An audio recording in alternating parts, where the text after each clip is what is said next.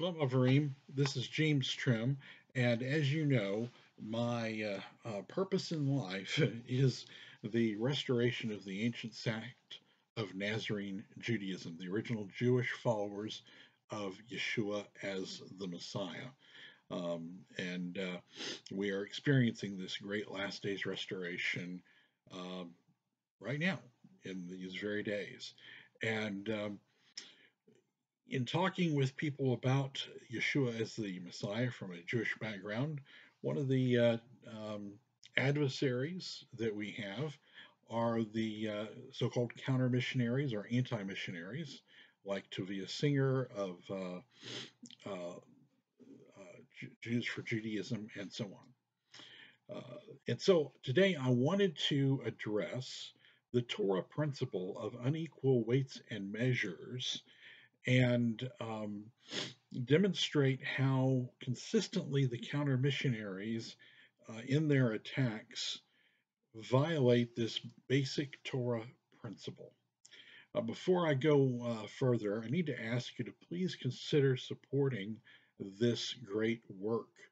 Um, this is my primary purpose of life and what I do, and putting out these videos and the online commentaries and the online blogs and the online halakha material, etc.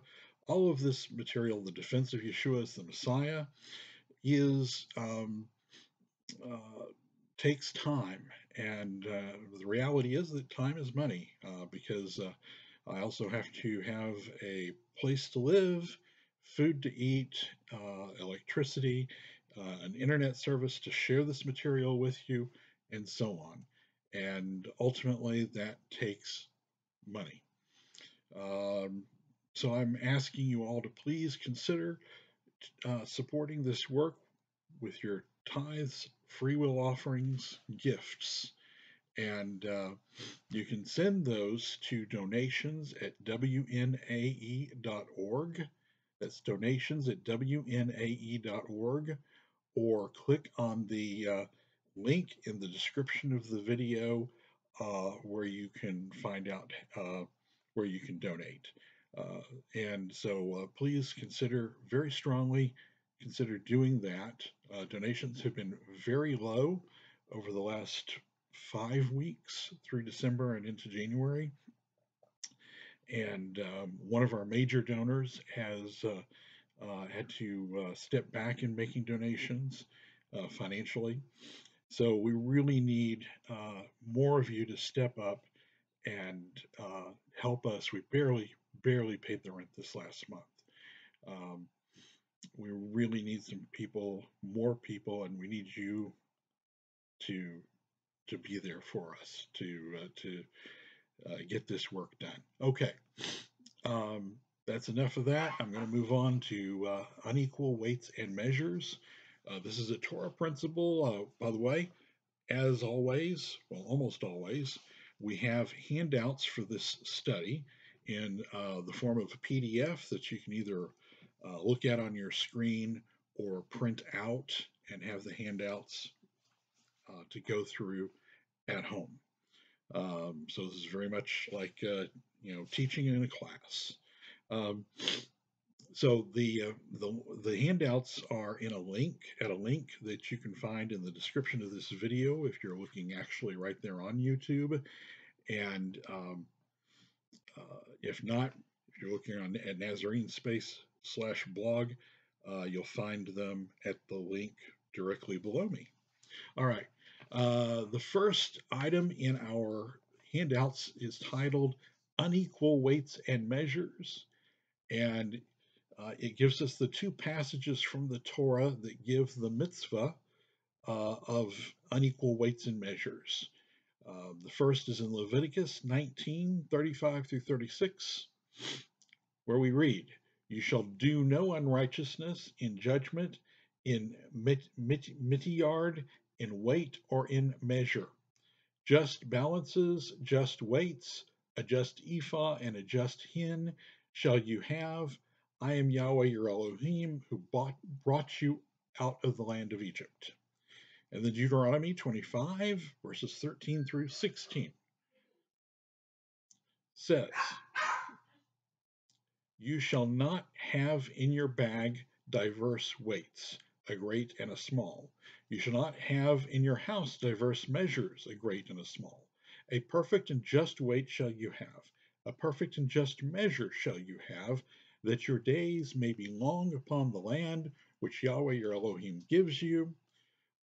For all this for all that you do such things, even that do unrighteously, are an abomination unto Yahweh your Elohim."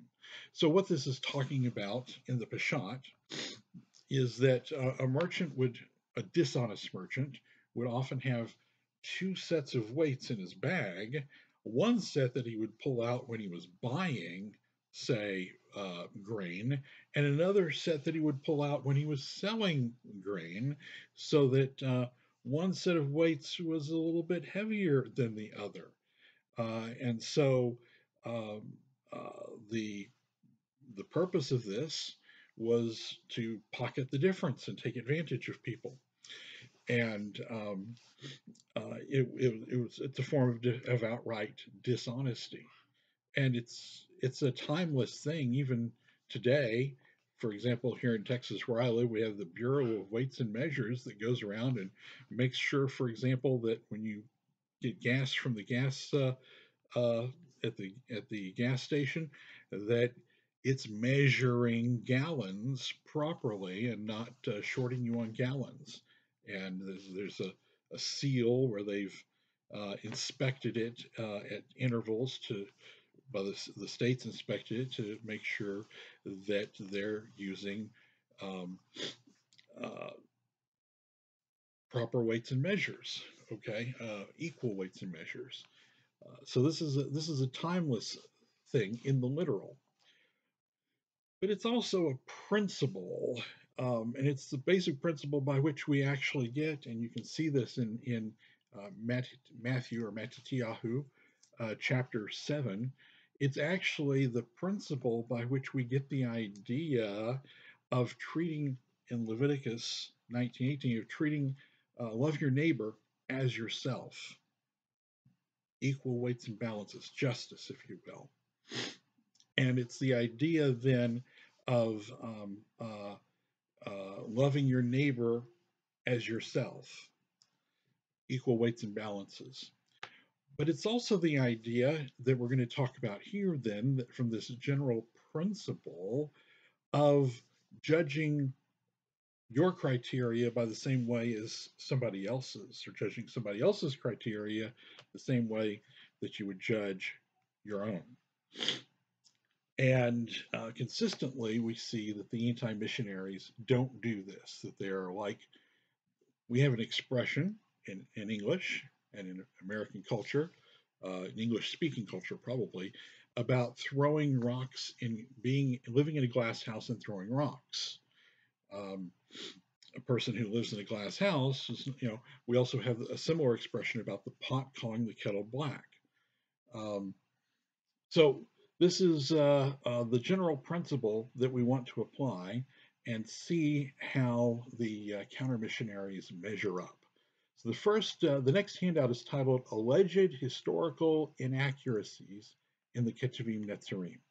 In the Ketuvim Netzarim, for those that don't know, is the correct title, if you will, for the books known as the New Testament, because they are neither a New Testament or the New Covenant described in Jeremiah 31. That's not really what they are. Um, and they're therefore not the Brit Chadashah, which is the same thing, because one cannot actually make a good case that the books of the so-called New Testament are synonymous with the Brit Chadashah that Jeremiah speaks of in Jeremiah 31.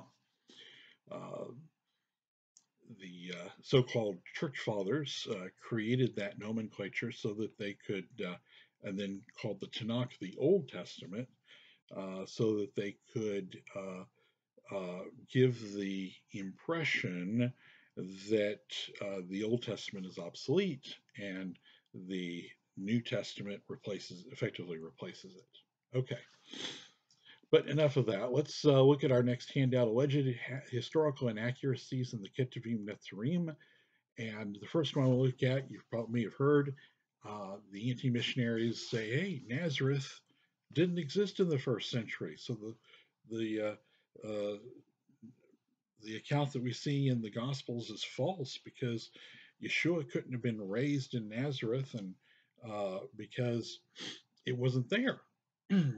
And uh, the claim that Nazareth doesn't exist is uh, based on the false logic that absence of evidence is evidence of absence. And of course, the actual logic axiom of logic is that absence of evidence is not evidence of absence.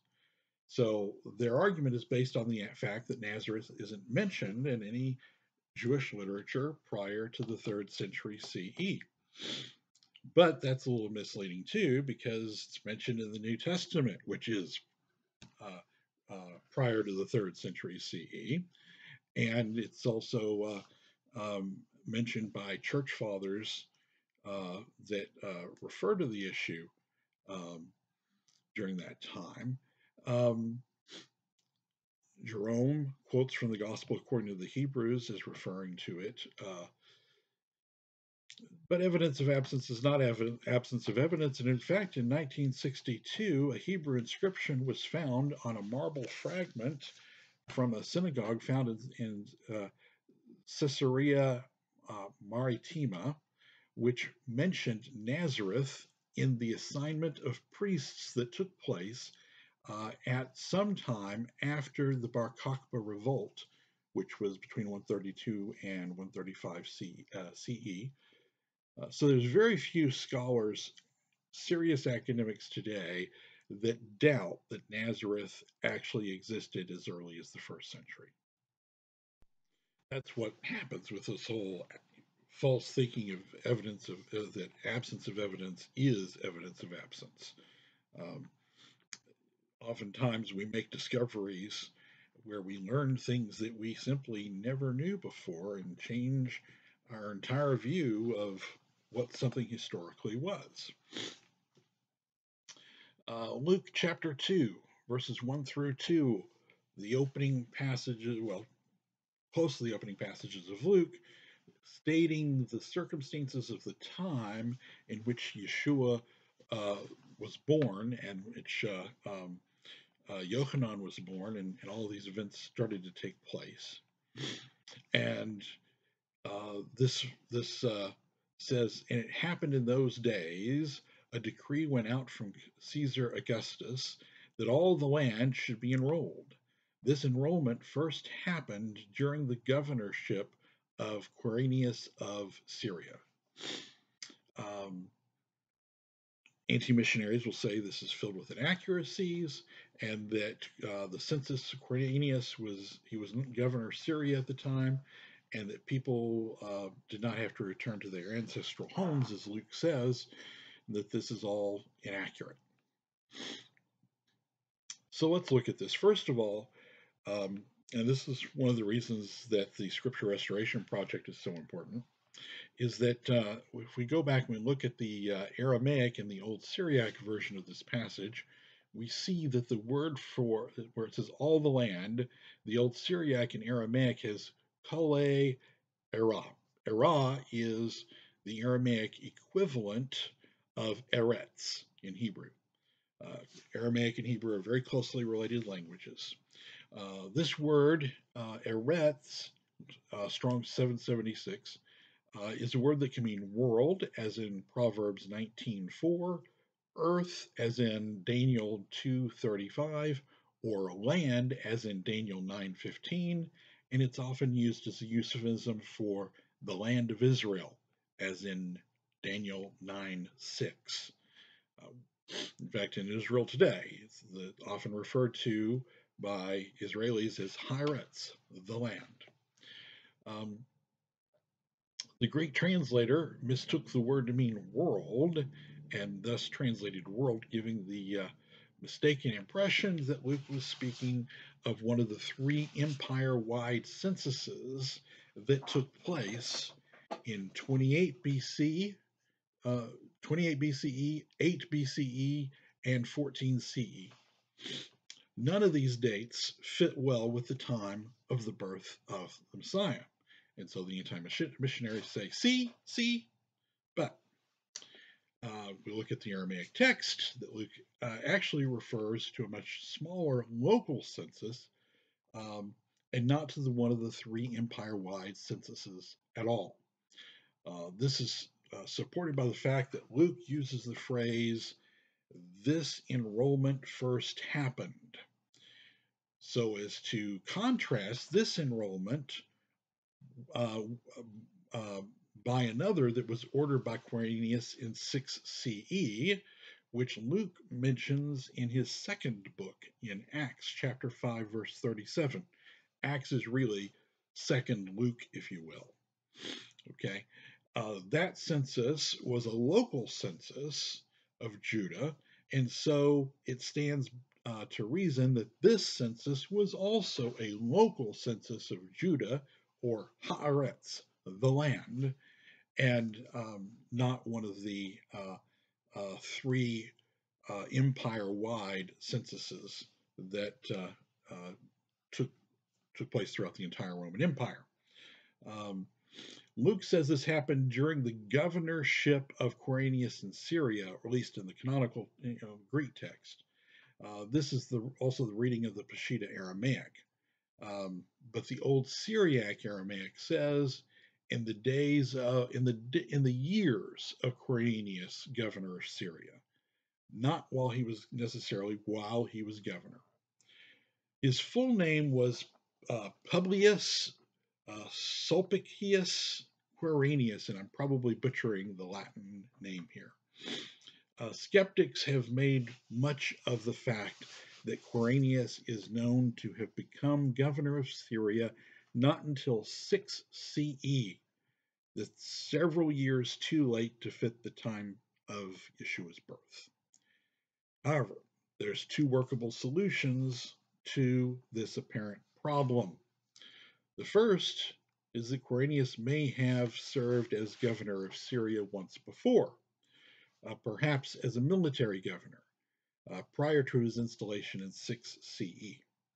There's a Latin inscription that's been found recording the career of a distinguished Roman officer who, when he became imperial legate of Syria, entered upon that office, quote, for the second time. The Latin is iterum. This Roman officer very well could have been Quirinius.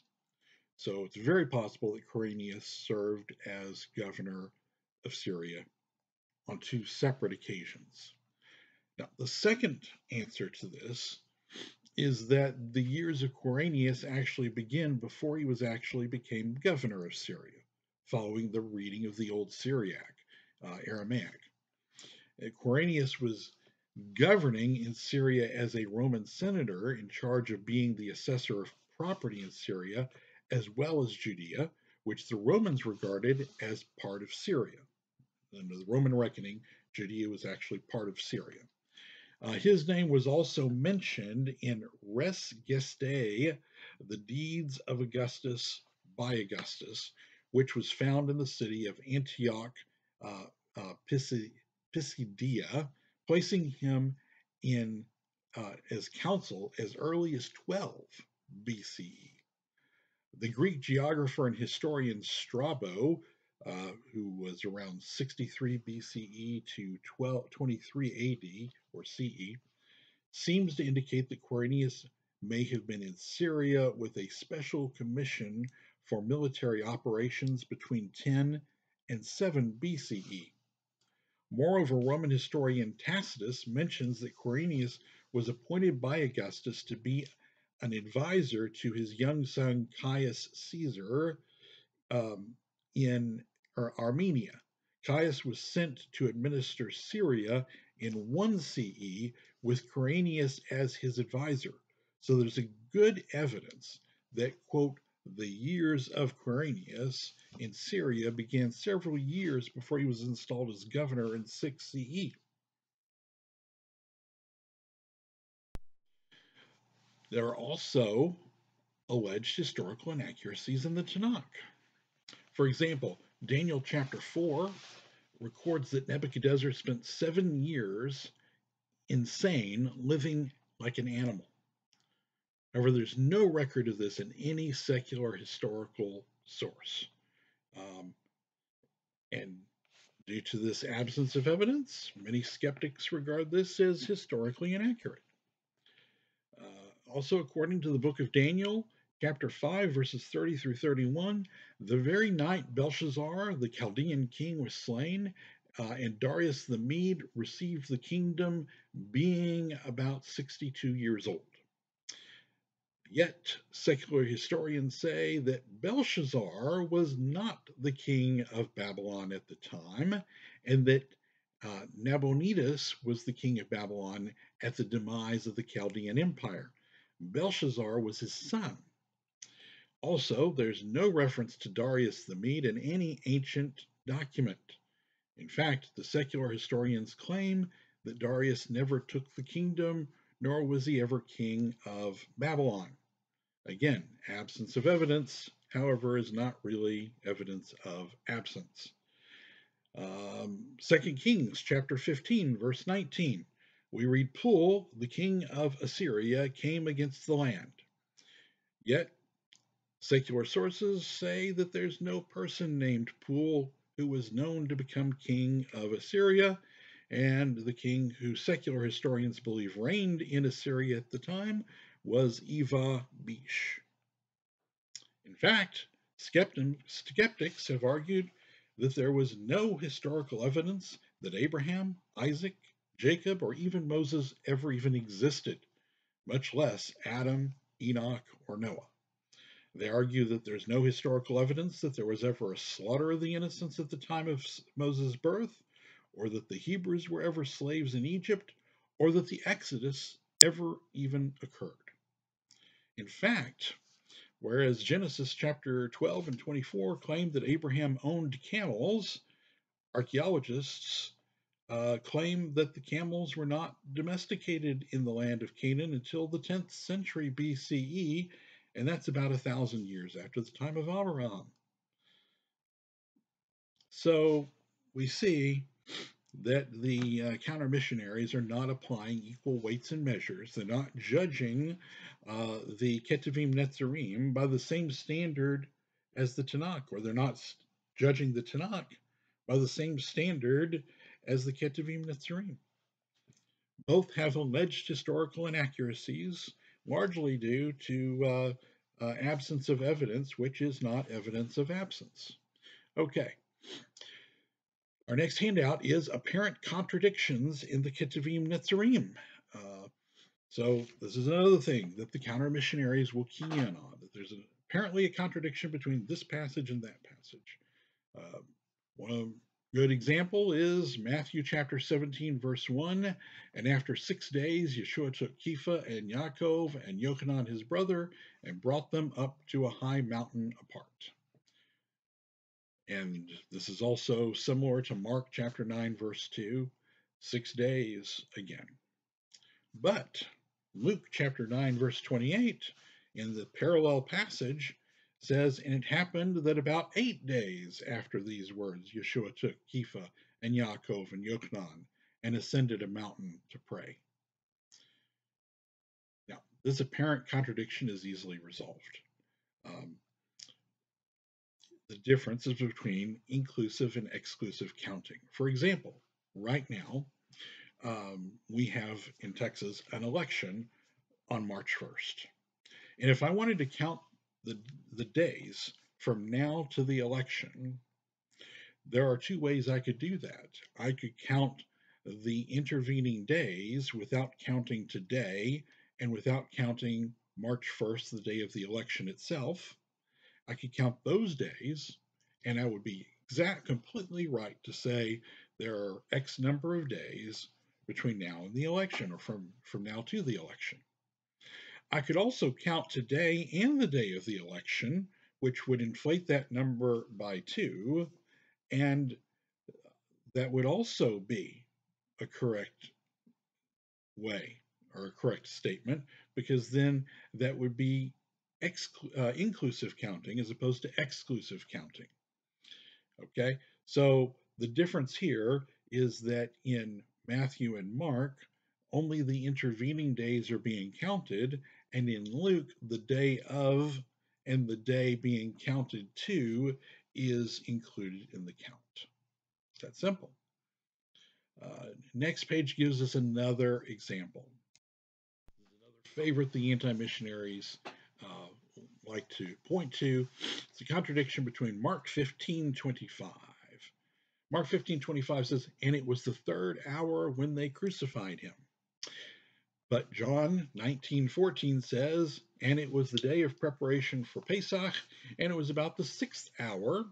And he said to the Judeans, Behold your king." So Mark 15:25 says it was the third hour, and John 19:14 says it was the sixth hour.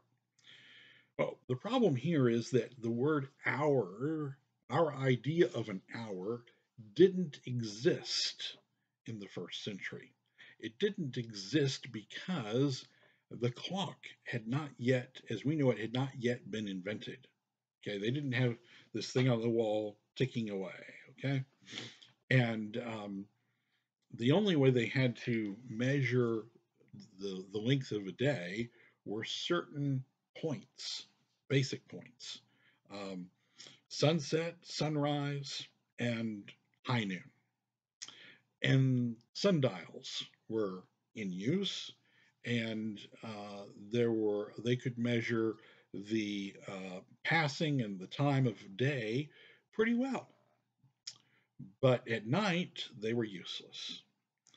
And so everything was a little bit more ambiguous than it is now. In fact, there's a whole discussion in the Talmud in Tractate Berachot about the different methods of the different rabbis used for how many watches there were in a night, how many hours there were, and so on, because there wasn't a universal accepted system. And so there were debates about this even in the Talmudic literature. Um, and by the way, the counter missionaries should be well aware of that. Um, so Mark is using a system by which the whole 24-hour day, by modern reckoning, in other words, daytime and nighttime, was divided into just 12 hours, quote unquote hours.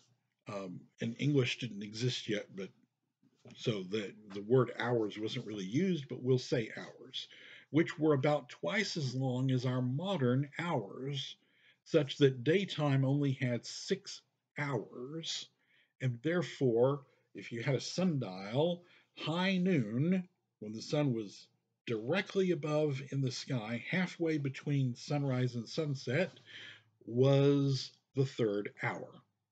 So the third hour was high noon. And then we get to uh, the reckoning that's used in John, which agrees with that which was used we've actually found some Roman sundials using this system, which was the official Roman system, and it had a 12-hour day like we do. I say like we do, but remember the days and nights are of different lengths as the year progresses and the day gets longer and then shorter again. And so if you divide the day into 12 equal portions, you still don't have exactly what we call an hour, but you're starting to get close. But this divided a day into 12 equal portions, and high noon then was at 6 on the sundial, the sixth hour. And so both passages are saying that it was high noon, They're simply using two different systems of reckoning that were in use at the time. Now let's talk about apparent contradictions in the Tanakh. Um,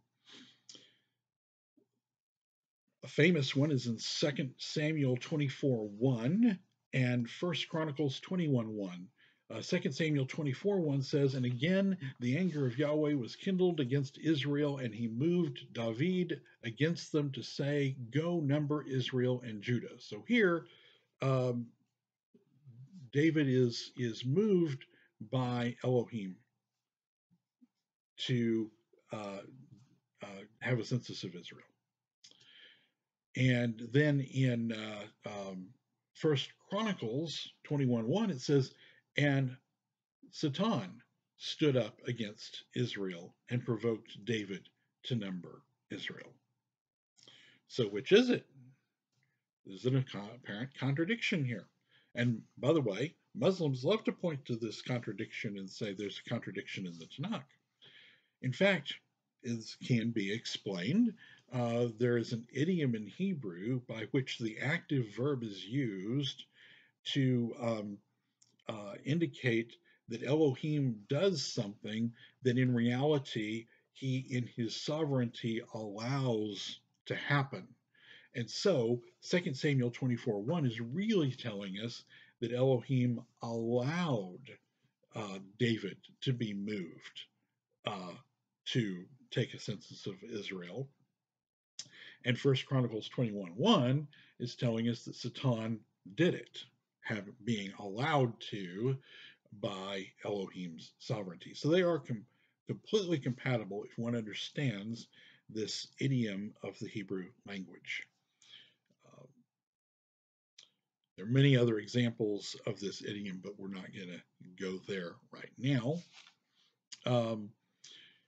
Another example is Jehoiakim was according to 2 Kings 24:8, was 18 years old when he became king. But when we look in 2 Chronicles 36:9, we see he was 8 years old. Now, this case is a contradiction. It's probably a scribal error. There's a scribal error in the Masoretic text and some manuscripts of the Septuagint, but some Hebrew manuscripts, the Peshitta Aramaic Tanakh and the Alexandrian text of the Septuagint, have 18 in both passages. This opens to the door to another video I will do in the near future about how the counter missionaries misrepresent the Masoretic text, the Septuagint, the Peshitta, the Dead Sea Scrolls, and their value as witnesses to the text of the Tanakh. But that's another video. So another example is in 2 Kings 24:8, which says that Jehoiakim reigned for 3 months, and 2 Chronicles 36:9 says it was 3 months and 10 days. In 2 Samuel 24:9, the census count of Israel was 800,000 and Judah 500,000. But in 1 Chronicles 21:5, the parallel passage says that there was 1,100,000 of Israel and 470,000 of Judah. 1 Kings chapter 7 verse 15 tells us that the 2 pillars in the temple were 18 cubits high. But 2 Chronicles 3:15 tells us they were 35 cubits high. Interesting. 1 Kings chapter 9 verse 28 says there were 420 talents of gold brought back from Ophir. The parallel passage in 2 Chronicles 8:18 says that there were 450. I could go on, but the point is not really to tear down the Tanakh. That is not really what my desire is to do. I believe in the Tanakh and the inspiration of the Tanakh, and I believe these all can be explained by looking at the various possible scribal errors and the various witnesses to the text of the Tanakh in addition to just the Masoretic text. Also, the 7 rules of Hillel, uh, which are basic rules of Jewish hermeneutics. The 6th of the 7 rules of Hillel is tells us that basically that if we have 2 passages that seem to contradict one another, that a third passage may resolve the conflict. Some examples in the Tanakh: Leviticus 1:1 says, "Out of the tent of meeting," and Exodus 25:22 says, "From above the ark of the covenant between the cherubim." They seem to disagree. But when we look at Numbers 7:89, we learn that Moshe entered the tent of meeting to hear Yahweh speak from between the cherubim. So it resolves the apparent conflict. 1 Chronicles 27:1 explained the numerical disagreement between 2 Samuel 24:9, and 1 Chronicles 21:5. Exodus chapter 19, verse 20, Yahweh came down upon the Mount Sinai, seems to disagree with Deuteronomy 4:36. Out of heaven, he let you hear his voice. Exodus chapter 20, verse 19, verse 22 in some editions reconciles the two by telling us that Elohim brought the heavens down to the mount and then spoke, as we find in Sifra 1:7. This is, by the way, this rule that we're talking about, the 6th rule of Hillel, similar to what the Reformers called the Analogia Scriptura, the analogy of Scripture, which tells us that if we understand 2 passages in such a way as to contradict one another, we're misunderstanding one or both of them. The important thing here is that the 6th rule of Hillel tells us that passages of the Tanakh may appear to contradict one another, and so we shouldn't be surprised when passages of the Ketuvim Netzarim appear to contradict one another. And so we learn yet again that the counter missionaries are not applying the same scrutiny of applying the same criteria in judging the Ketuvim Netzarim and judging the Tanakh. Okay, our next handout, apparent chronological conflicts in the Ketuvim Netzarim. I'm not going to attempt to list them. We all know that there's chronological difficulties between, particularly when you compare Matthew to Mark and Luke. They place events chronologically in a different order. And this is why creating gospel harmonies is a task, trying to figure out the correct chronological passing of events. And part of that is because we assume that chronology was as important to the ancients as it is to us. There are apparent chronological conflicts in the Tanakh, and we don't even have to go any further than the first 2 chapters to find one.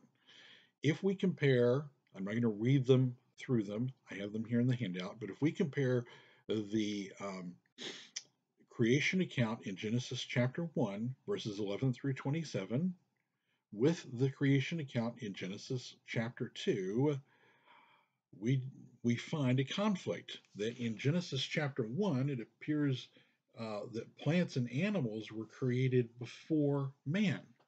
But in Genesis chapter 2, it appears to have plants and animals created after man. And so there's an apparent chronological conflict. Again, the anti-missionaries do not apply the same weights and measures to both the Ketuvim Netzarim and the Tanakh. Alleged pagan influences is our final topic here in our next handout. Anti-missionaries will argue that there are pagan influences in the so-called New Testament. For example, they'll accuse the concept of the virgin birth and the resurrection and the deity of Messiah to be pagan influences on the so-called New Testament. And all this really is evidence that Hasatan is a counterfeiter. Okay. Um, our next handout then is alleged pagan influences on the Tanakh. There's an example of here of unequal weights and measures. For example, regarding the creation account in the Torah, it's claimed that there are similarities between the Babylonian and Old Testament accounts. A tabulation is given by Hindel in the Babylonian Genesis, illustrating this. In the Old Testament, a beginning survey by Dane R. Gordon, 1985, page 20, referencing the Babylonian Genesis, second edition, 1951, page 129. This book, which was actually my college textbook on Old Testament survey. Very liberal book, by the way. Don't like it. And boy, 1985 was a long time ago, but I still have it. Scholars also see many parallels between the Babylonian flood story and that of Noah as found in the Torah. The name of the Babylonian Noah was Utapishtim. Like Noah, and this is a quote from the same book. The name of the Babylonian Noah was Utapishtim. Like Noah, he was warned by a god, Ea, the benevolent god of the earth, to build a ship and to take on board the seed of all living things. The vessel was loaded, and there followed a wild storm, which blew for 6 days and nights. When it subsided, Uptashim opened a hatch and looked out upon the water. All mankind had returned to clay. He sat down and wept. By the level of the water fell, and the ship grounded. Uptashim then left the ship and offered sacrifice. So, there again, a parallel with paganism. There's also parallels between the Torah and the Babylonian Code of Hammurabi. For example, the Torah has in Exodus chapter 21, verses 23 through 25, but if any harm follow, then you shall give life for life, eye for eye, tooth for tooth, hand for hand, foot for foot, burning for burning, wound for wound, stripe for stripe. In Leviticus 24:19, if a man maim his neighbor, as he has done, so shall it be done to him. Now, I've done commentary on this, and the Jewish understanding of this, found in the Talmud, is that it's actually not a law of revenge; it's a law that deals in Jewish understanding with the legal liability.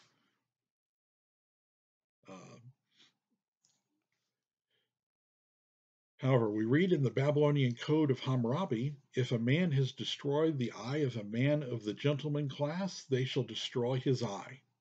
If he has destroyed the eye of a commoner, he shall pay 1 mina of silver. If he has destroyed the eye of a gentleman's slave, he shall pay half the slave's price. Scholars have also seen strong parallels between many of the Psalms in the Tanakh and Egyptian psalms to other deities that predate them. For example, Psalm 104 is said to have a remarkable resemblance to the hymn of Aten, according to Pritchard B. in the Ancient Near East, an anthology of texts and pictures. Princeton University Press, 1958, page 227. Another alleged pagan influence on the Tanakh can be found in the names of the two protagonists of the book of Esther, which are named Esther and Mordecai. And that's a very strong parallel to the Babylonian god Marduk and his consort, the goddess Ishtar. Okay. So once again, we find that the counter-missionaries are not judging the Ketuvim Netzarim by the same criteria that They should be judging the Tanakh. Um, in each of these instances, the in each of these attacks on the Ketuvim Netzarim, we see that the anti-missionaries are throwing stones but living in glass houses, because the same things that they're saying about the Ketuvim Netzarim could also be said about the Tanakh. Um, in both cases, I believe that the attacks, the problems that are pointed out, can be resolved. But the point is that they both do have the alleged problems. And so to point at the Ketuvim Netzarim and say it's got these alleged problems, when you know or should know that the Tanakh has the same alleged problems, is simply violating the principle of unequal weights and measures. And so uh, I hope this is maybe uh, helped you in your faith and your understanding of the Ketuvim Netzarim and its value, and uh, helped you to give an answer for your faith, as the scriptures say, and to be ready to respond with a answer when these kinds of attacks are made, and demonstrate that they are unjustified attacks, that the Ketuvim Netzarim stands up to the same kind of scrutiny that the Tanakh stands up to. And while one can point to these alleged problems in the Ketuvim Netzarim, one could also point to these same alleged problems in the Tanakh. And yet, the Tanakh is inspired and true, as is the Ketuvim Netzarim. All right, please consider once again supporting this work with your tithes and offerings, and you can uh, do that by donating by clicking on the donate button. Oh, not the donate button, but the link to donate in the description of the video. Um, so please donate, donate, donate. Um, and until next time, let's just bid you farewell. And uh, uh, we'll be working on some other videos very soon. I got a plan for a video to discuss how the uh, uh, sources for the Tanakh are misrepresented by the counter missionaries, and many other videos as well. So keep watching this channel, like the video, and share the video, like the video, and tell us what you think in the comments section. Shalom.